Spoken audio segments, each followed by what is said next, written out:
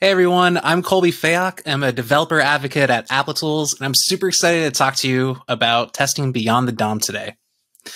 So let's get started. So the future is now, and we're going to look at how we can be testing beyond the DOM. So who am I? I'm Colby Fayok.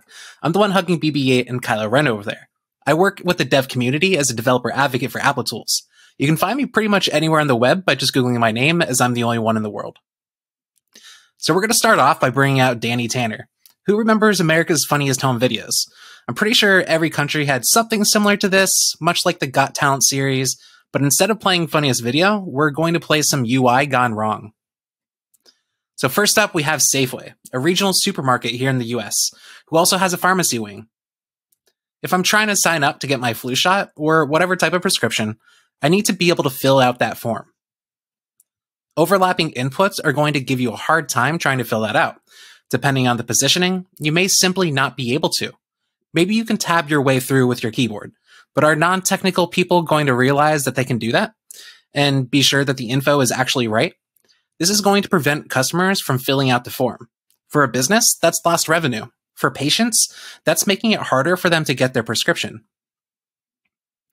And I would imagine all of us know what Gmail is, so I can save time and skip the introduction. And I think one of the more compelling features about Gmail is its powerful search. I've blurred out the names here to protect this person's privacy, but we have a big issue here. We clearly have a disconnected UI. The search results don't typically have all those options. Those icons are showing overlapped with our results that are from a single message. Is this some kind of z-index issue? How would we even test that? Well, while we probably all think about how this would impact our personal inbox, like losing a message from our favorite aunts, or how about our email for work, where you just lost a big lead or an important email from your boss? Or how about WebEx, the remote meeting software? This is more of an annoyance probably, but if I'm trying to unsubscribe from a newsletter, I feel a bit unsettled with a form that's looking like this. Companies already go out of their way to try to prevent people from leaving. Is that the case here, or is this just a bug? I'm here because I don't want to get their emails anymore. Is this form even going to work? And finally, Amazon. I think we all know what Amazon is. And while I admittedly buy too much off of Amazon, they make it really easy. This is a good way to keep me from buying something. Who am I kidding? I'd probably spin up DevTools and fix this just to buy it, but most people wouldn't. And those are missed sales for Amazon. While one or two probably won't matter, at Amazon scale, if everyone's getting this experience, that's a lot of missed sales. This isn't meant to shame any of those companies or developers. Bugs happen to everyone. If you look at the attendee above your name in the audience list, and then look at the attendee below, chances are one of you have written a bug within the last week. And that's totally okay. No one's pointing fingers, and no one should be pointing fingers. But getting good test coverage isn't always as easy as just add tests. So what actually makes it so hard? Well, whether you have one giant end-to-end test or 100 unit tests, all those tests take time to write. They also require a lot of code. That code, just like features, needs to be maintained. That code, like feature code, might have bugs and increase in complexity. Tests can easily lead to technical debt and end up frustrating developers when broken and left untouched. And speaking of those broken tests, they're often fragile. They depend on hard-coded IDs or super specific selectors, where one little change and that test is broken. I may or may not have accidentally removed an ID for testing and broke tests before. As a new developer, where the testing wasn't integrated into the development flow, I didn't know any better. Those things happen, but they end up breaking your tests. And you're thinking it, I'm thinking it. The time your team is spending on tests is time your team can't build new features. And your project stakeholders typically want visible progress. I know that, you know that, but it's just as important to keep existing features working as it is to build new ones. Otherwise, you're spending more time refactoring that old code, trying to get it working again, which can be even less fun, after a bug prevents your customers from actually being able to shop. But like this guy out here in the mountains, we're all probably thinking the same thing. There's got to be a better way. And before you go spend a weekend out there just to think about your tests, here's the moment where the actor says the name of the movie. Let's start testing beyond the DOM. And spoilers, we're going to do that with Cypress and Applitools. So let's look at an example of what I mean. If I have a form on my website, I hopefully have some tests set up for that actual endpoint. so that I always know that submitting form data to an endpoint actually works. But as we can see here, testing that endpoint doesn't mean that it's usable. First, I want something to go through and actually fill out that form. I want each input tested in the browser.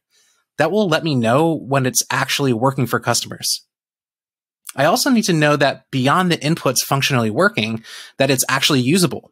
And with a huge website, we might not have time or resources to go through every single page manually, not to mention on every single device. Similarly with Gmail, if I make a search, that endpoint to get my results might work, but is the UI working?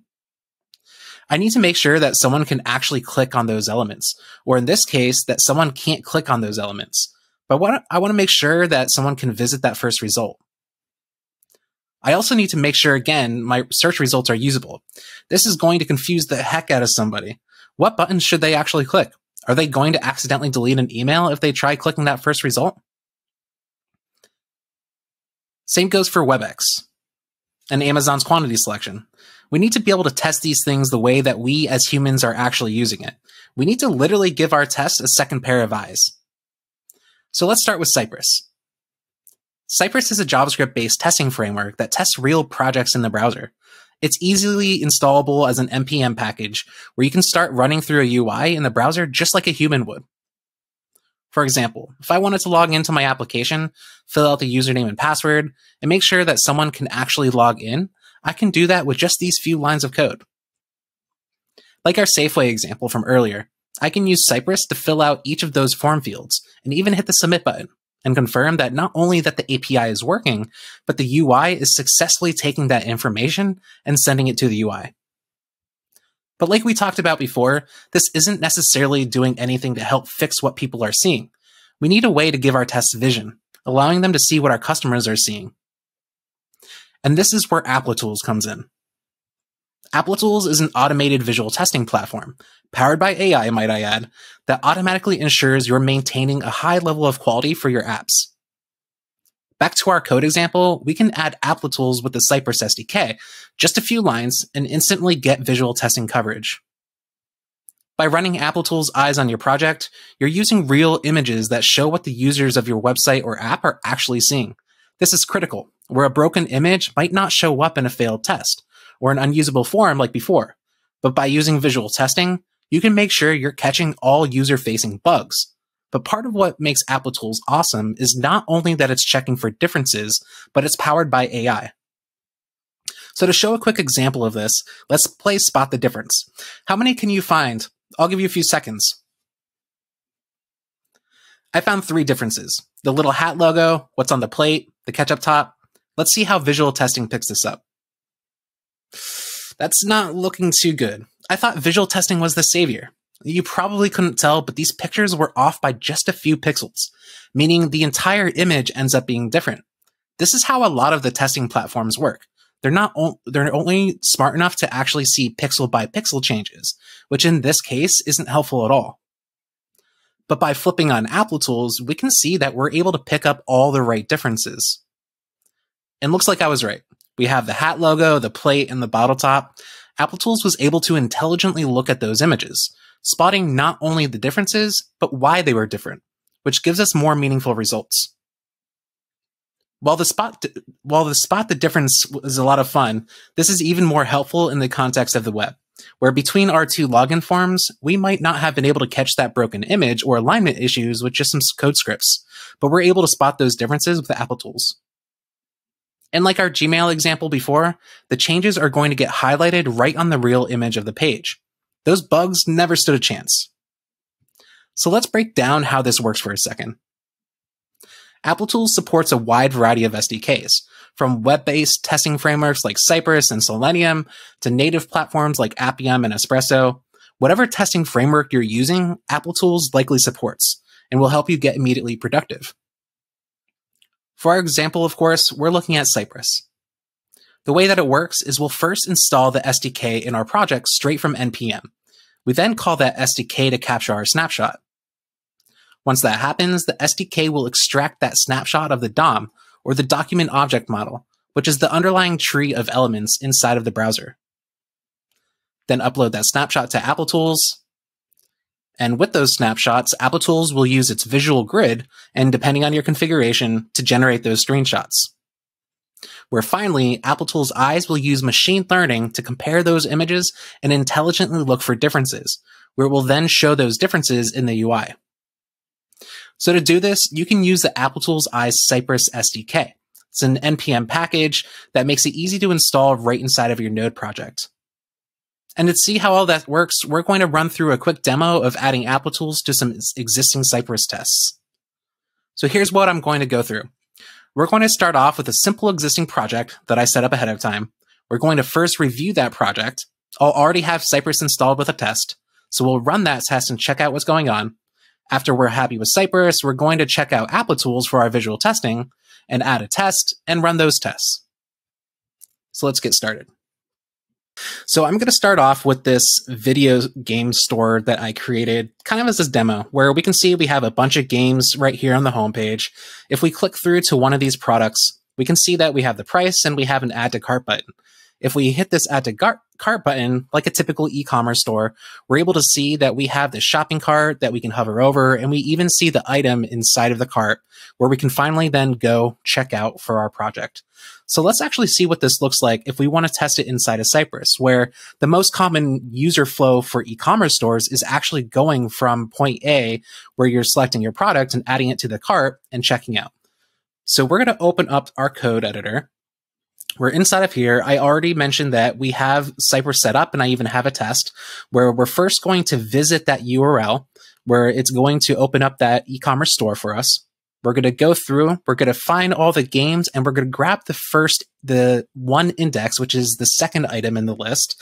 We're going to grab the ID. We're going to make sure that we can navigate to it by clicking through and making sure that we're on the right page after clicking through. Next, we're going to click the Add to Cart button, which is going to add that item that we're trying to purchase to the cart. We're going to then try to make sure that the subtotal, the cost that was in the navigation bar, is actually showing the right value compared to what it was when we clicked it. And then we're going to show that menu. When we're using Cypress, we want to invoke the show command where it's going to force that menu to open since it's typically on hover. We're then finally going to click the cart button, which is going to take us to the cart page, where we'll make sure that we're on the right page with the cart. So we can see what this actually looks like by opening up Cypress. And I'm going to run this test where as soon as I click that spec, it's going to open up a new instance of Chrome. And we can see that it very quickly went through and already ran our test. So starting from the top, it visited that video game store URL. It first went through and found that second game, or the one index. It then went through and clicked that the link so that it went to the product, the games page. It then found that button where it added the item to the cart. We're making sure that we're showing the correct total in the navigation, as well as forcing that menu to be shown, where we're finally going to click for checkout, and we're going to land on that cart page and making sure that we're ready to actually check out with that item. So as we're going through, we saw that we were able to easily automate that entire process, going from finding a product in the first place all the way through checking out a product towards the end. But another issue that we might have faced is we want to figure out how are we able to actually catch visual regressions if they occur in our application. And the way that we're going to test that is I set up this second branch of my store where it looks exactly the same, but if I click into one of these products and I add it to the cart, we can see that this time, if I'm hovering over this navigation with this cart, I can't actually get to that checkout button. What's happening here is even if we inspect this and look inside of the DOM, is somebody accidentally added a position of relative and a Z index to this navigation. Who knows, maybe they wanted to add some fancy search effects or something with the UI so that it showed overlapping onto the header or the body. But when that happened, we're now covering up that cart menu, so we can't actually reach that checkout button to give our hard-earned money to the video game store. So if we're going to try that out in Cypress, let's see what happens when we push that in. So I'm going to go back to my code, and at the top here, I'm going to swap in this branch URL so that I can see what happens when I run those tests. And if I open back up Cypress, we can see that when I hit save, it automatically restarted that test. But as we're going through, just like before, we first visited that URL, we select that second item, We even add it to the cart towards the end here. And we even show that menu just like before. And you might already see what's happening here. We can still even click that button, that checkout button, and go to the cart. Now, at this point, Cypress did its hard work, and it's did what it's actually strong at, capable of doing, by showing that it's functionally working and that we were able to test that end-to-end flow.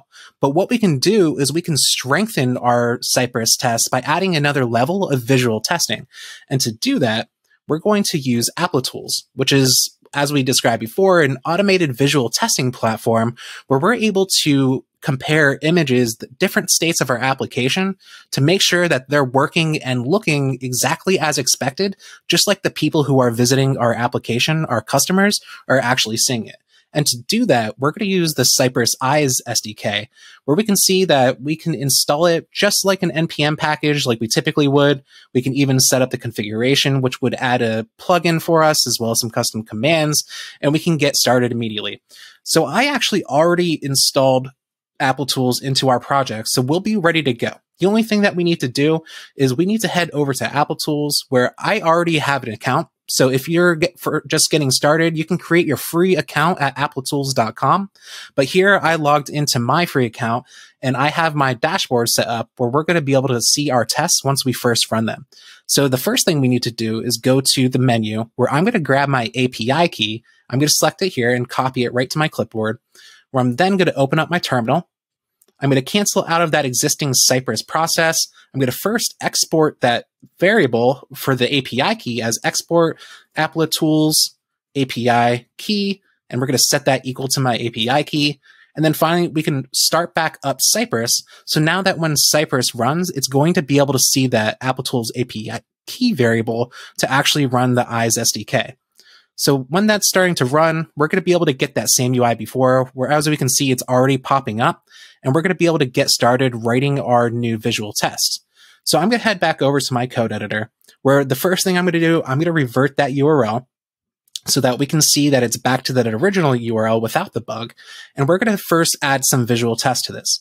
Now, the first thing that we want to do is we're going to use the Eyes Open command, where what that's going to do is imagine like a human eye or a camera lens. The first thing we want to do is we want to open up that lens so that we can actually start capturing light. And inside of that, we're going to pass in an argument where we can say app name, and I'm going to call it Video Game Store. And we also want to add a test name, where I'm going to call that the login or add to cart flow. That sounds good to me. And the cool thing about this is, if you notice, we're actually using a command directly on that Cypress method, or of that Cypress object. The entire SDK for Applitools Eyes is going to be able to use those custom commands so that it's just like it's working, existing out of the box with Cypress.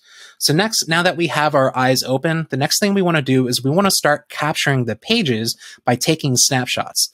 So for the first one, we're going to say Eyes check window, and we want to pass in a tag for that. Now, if you're only doing one snapshot in a test, you don't need to pass in a tag, but because we're going to be doing multiple, we want to make sure that we're capturing them at different states. So this first one, we're going to say homepage, where I'm going to copy that command. Oops. And I'm going to paste it after we navigate over to our games URL, and I'm going to call this the game page. And then, as we noticed before, we were able to add that item to cart. We also made sure that it was showing in our cart. So I'm going to add another check window that says with cart, so that we can make sure that that cart is visually showing with the correct information. And then finally, we're going to add a last one where we're going to actually eyes check window the cart page. Now, as we saw, we have our home page, our game page where we added the item to the cart, and we have the cart page itself. And then finally, just like a camera, once we're done actually taking the snapshots or the pictures with our camera, we want to close that lens. So we're going to run eyes close, where we can now go over to Cypress, and we're going to run this test. And just like before, what's going to happen is Cypress is going to open up that new instance of Chrome. It's going to start going through all those different checks, where we first open up the eyes, we're going to check the home page, but then we're going to perform all those same steps as we did before, But as we're doing that, we can see in our terminal that Applitools Eyes is sending up all this information about our test up to the Applitools cloud, where it's going to be able to see those snapshots and know exactly what's going on. So now we can see that we have a success, and let's go over to the Applitools dashboard and actually see what's going on. And once we head over to our Applitools dashboard, we can click this little reload button where we're going to see that we now have this new test that we found right inside of here, where we can look at all these different images. And this is exactly what we remember seeing inside of our application. We have our video game store, we have all those items on our page, and it's exactly what our home page looks like. Now, if we click next, we can see that we have one of those for every single different snapshot that we took. Where here we have our game page. We can click next and we see that we have another snapshot with that menu looking exactly like we're expecting it to, where we can easily go through and click that checkout button. And then finally, we have that cart page, which shows our item just as expected. Now, let's see what happens if we take that same bug before. If you remember, if we hover over here, we get that visual bug where we can't actually use that checkout button. Let's see what happens if we run that through with Applitools. Now, if I head back over to my Cypress test, all I'm going to do is simply change out that URL to that branch URL. Now, once that saves, just like before, Cypress is going to go ahead and automatically re-trigger a test run and making it easy for us to not have to worry about running that manually. But just like before, it's going to go through those same exact steps, only this time it's going to use that branch URL, but we can see right in the terminal that it's sending all of that information up to the Applitools cloud exactly like we want. But this time, we actually see an error in here where we could see that Applitools is telling us that there was a difference detected, and that was in the add to cart flow. We can even get a URL here that we can open up to see what the tests actually look like. But I'm going to instead go to the same URL back inside of my dashboard where I'm going to click this little reload button. We can see that we now have an unresolved test where if we look inside of this test, we see we have one highlighted here. And if we open that up, we can see this time we have this pink highlight over where that navigation bar is hiding part of our cart menu. Now, this is flagging the issue exactly like we were hoping, that we have that visual bug that's actually preventing people from going through checkout. And we're getting a notification saying that there's something wrong with that test, that we need to put our eyes on it. Now, another cool thing about this is inside of the Applitools dashboard, we can actually try to pinpoint what this issue looks like. If we go over to the root cause analysis feature, we can select that item right inside of our snapshot here. And we can see that just like we saw before when we were inspecting in the Chrome DevTools, we see the exact reason as to why this is causing an issue. And it's because there was a change in the code where we have this position relative in the z-index of 1, where it's making this navigation bar appear on top of the cart menu, making it unusable for our customers. Now, because I don't want this change to actually be approved, we can see here we have a thumbs up or thumbs down. I'm going to hit reject because we don't absolutely want that to be approved. So now we can see it's red, it's failed, and we can make sure that our developers know that there was something wrong with that, and we don't want them to use that version. Now, if we go back to our test, we can revert that to our original test, and we can see what happens when we run that test one more time. So just like before, Applitools or Cypress saw that we saved that file, so it's automatically going to kick off that test run for us, where again, just like before, it's going to be sending all of that information up to the Applitools cloud, where it's going to be comparing our current state of the application that we're sending in to our baseline up in the cloud. So now that that's finished, let's head back over to Applitools. And if I click that reload button again, we can see that it has our new test, which says it's pass, which is great because if we look at that game page with cart, we can see that it's back to normal. We must have fixed that bug, which of course we did, but we're back in a state where we're expecting exactly what our users should be seeing, where they're able to go to this cart menu, hit the drop down, and check out to purchase that game. Awesome. So let's go back over to the slides. All right. So just a quick recap of what we actually achieved here. After reviewing our existing application, We ran some tests with Cypress, and we saw how it was able to actually automate some browser tasks. We then saw how we were able to use Applitools using the Eyes Cypress SDK and actually run some visual tests, which was able to take our existing Cypress tests, which were already strong in showing that functionality, and just taking them up to another level to strengthen them even more. So finally, we were able to run those tests and see exactly how it worked inside of the dashboard. So like I mentioned before, Applitools supports a huge variety of SDKs. You can find one for what you need for pretty much any testing framework that you already are using, so it's easy to drop in. But you can find the Cypress specific tutorial right on that same page, or you can go directly to applitools.com/tutorials/cypress.html. And once you're ready, you can get started with your free account over at applitools.com.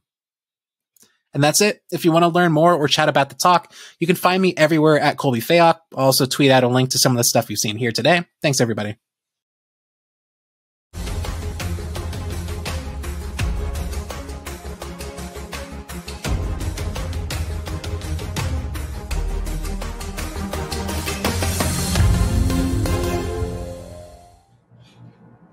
Hey, awesome work on that. Thank you so much, Colby. That was great. Yeah. Okay. Before we even go to any of you, have so many questions in the Q&A, so hopefully we can get to all of them. My biggest question, though, is what is the first game that you would get from Video Game Store? Oh my gosh, I didn't even think about this. I'm pulling it up. I don't know. Maybe Gotham Knights. I don't know. Hogwarts Legacy. Yeah. I'm not actually familiar with most of those, so I totally failed this question.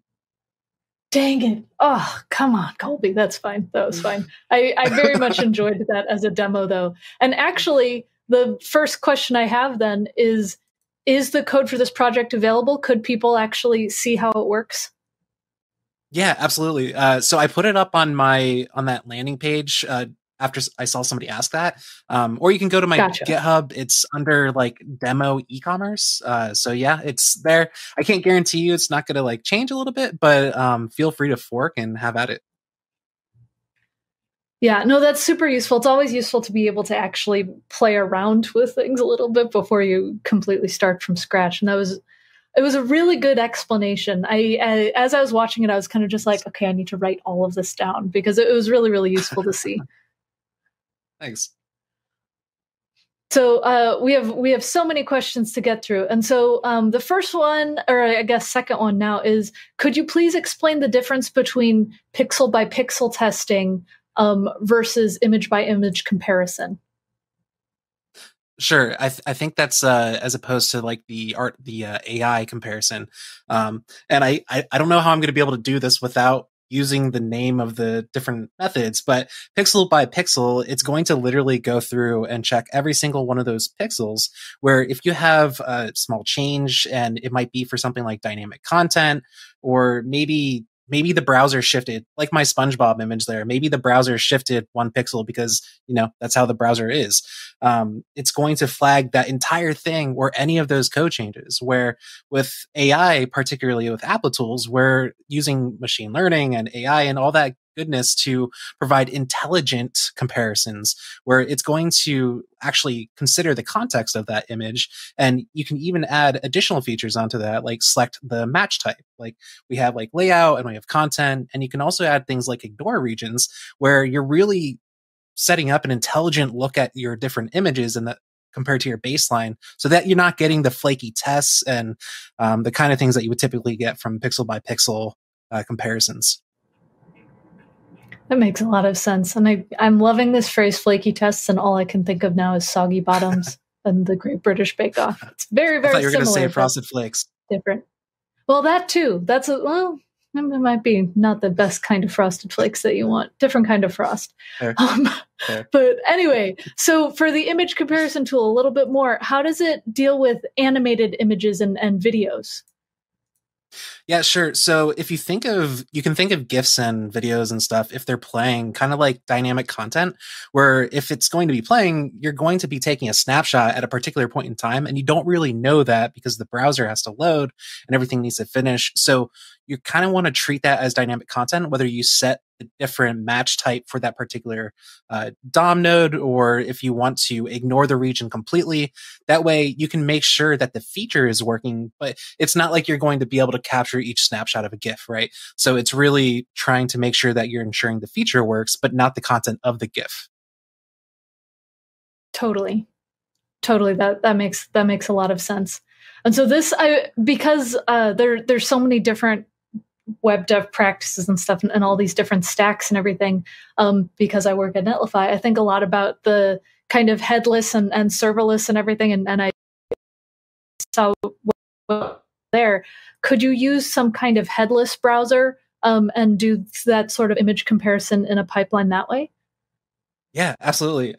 Funny enough, so you can run it with things like Puppeteer and Playwright. I actually was just playing around with it in a serverless function where I'm trying to run it via an endpoint so that I'm creating it for a demo, and I haven't talked about it or anything yet. But anyways, the point is that I was able to run it in a serverless function. So if I can run it there, you can pretty much run it headless wherever you want, as long as you can get that virtual browser that can actually go render the page and that you can get that screenshot for it. That is a whole other level of power, and that's very good to know, because now I want to play with this as well. Yes. And I was actually can have it live anywhere. Go ahead. Yeah, and we were actually we've been working on a build plugin for Netlify with the help of Jason Langsdorf. So hopefully we're able to get that with full support, and it's another use case of being able to support that headlessly, right? Yeah. Oh, that would be a whole other level. Especially because then it can kind of live separately from your business logic and everything. And so you can kind of keep everything modular. That is very exciting. And now I'm brainstorming all the different things. But I've got to keep going through all these questions because there are so many. This one I think is great. Where do you have the option to check the DOM beyond the DOM, but also in the DOM on various screen sizes for responsiveness? Yeah, so that's what's awesome about the ultra fast grid. And I saw one of the other questions. I'll kind of answer both of these at the same time, because there's in terms of the OSs available and the different browsers, you can run the ultra fast grid and do a ton of different devices all in that one test run. And you're going to get Linux, Windows, Mac. You're going to get the modern browsers and even IE. Even though some people might have been throwing shade about IE a little bit earlier. We still need to make sure we take care of ourselves there. But yeah, it's really you can get all those device size, and you can set the devices, the sizes of the different browsers, where you can do that inside of something like Cypress, but you can also do it within the IES configuration. Cool. And I guess kind of similarly, could you then do it with design tools as well? I thought this question was very good. Could you integrate with some kind of UI on the ideal case versus what has actually been produced in the code? Yeah, so it depends on what it is. I know you can at least upload the imagery. So I think it's it'd probably be hard to get a pixel by pixel browser version of a mock-up inside of InVision or something. So you have to kind of treat that with a grain of salt, where you're kind of comparing the two together and making sure it's along the same lines. But yeah, absolutely, you can upload the imagery, and you can work right along with the UX team or design team to make sure everybody's happy. Yeah, that is very, very cool. And so when you integrate all of these extra layers on top of it, it's clearly very powerful. But I guess a big question is it fast? Do these visual checks slow things down at all? So not really. That's why it's called the ultra fast test grid, right? So the way that they're doing it is they're able to take the snapshots, and they're able to send it out to a bunch of different browsers and make sure that it's rendered with the particular the device, what you're trying to test it in, and then it's going to take all those snapshots in the Applitools cloud, and it's going to provide those fast comparisons. So it's really, really fast.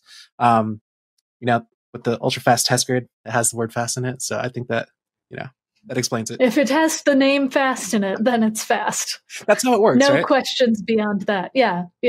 That's why all of my code is prefixed with fast dash and then whatever my app name is. That's why they call me Fast Colby. Yeah. Fast Cass. Okay, anyway, let me see. Oh, we've got so many questions, and it's very, very exciting. Let's see. Does it also provide, let's see, what is this question saying? Does it also provide RCA on the markup or just on CSS? So that's a good question. I don't know that answer for sure. I think it does, but I can't promise that. I know at least with the CSS it provides that, but I can definitely get that answer if you want to hit me up on Twitter or something. I'd be happy to get that answer. Yeah. And here's another more specific question. How easy would it be for Applitools to override an existing test for a UI given feature changes? I'm sorry, can you repeat that one more time? For Applitools to override an existing test for a given user interface with different feature changes. So how much you might have to rewrite and override and stuff. So you're not going to have to really rewrite your Applitools test if just the one feature is changing inside of the same UI, because you're going to be taking the snapshot of the page, for instance, and then inside of that page, you're going to have that feature change. So when that occurs, you're going to get that difference inside of Applitools. And if you're using something like the GitHub plugin, it's going to be able to integrate with the branching strategy so that you're able to see that branch of the visual differences. And then within that, once you do have that pull request coming back in, it's able to perform that merging strategy so that you're not getting weird issues with trying to make sure you're actually understanding what that difference looks like. That makes sense. I'm curious, from a team perspective, do you typically see your tools being used as something from the dev team, like the dev team implements these, or do you have SDETs that do this, testers that do this? Is it across the spectrum? How does that typically work in team relationships? I definitely think it's like across the spectrum. And I think we see a lot of different use cases, and especially like, because depending on the team, they might not have as much of a support for that kind of role, which, is a bummer in itself, but at least it's still empowering for the developers to be able to do that kind of thing with these tools, where you rightly should have more of a quality engineering team, they'll be able to fit those tools right in as well. Yeah. And so this is a very, very popular question, and it was asked in the chat and in the Q&A for the average costs of Applitools, if you don't mind my asking. I know that you said that you can sign up for free, which is always a good thing, but what would you say is the average costs for lots of daily testing, small teams, large teams, that sort of thing? So if you actually want to try to get a little bit more details about that, I encourage you to go to the break room with the links right above, and you can speak with somebody from the Applitools.